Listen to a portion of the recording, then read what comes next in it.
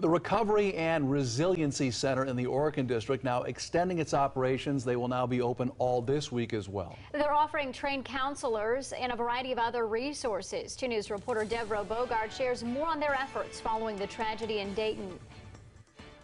Whether you just need to take a pamphlet home or stop in for a hug, the director of Montgomery County Adamus says they will be here all week as people are still dealing with the initial shock and trauma.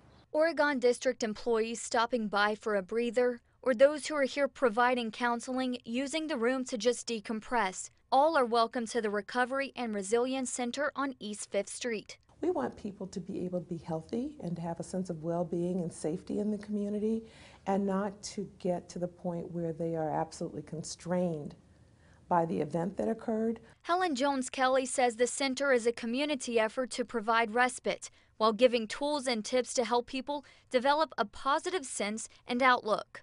Get involved in activities that allow you to think about other things and to have that positive interaction with other people.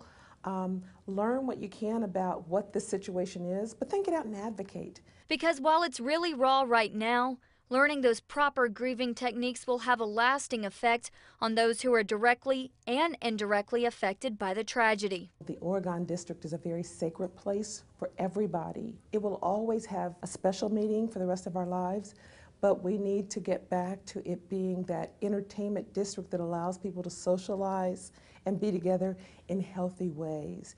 They'll be right here behind the trolley stop until Friday, every day from noon to 6. Reporting in the Oregon District, Deborah Bogart, 2 News, working for you.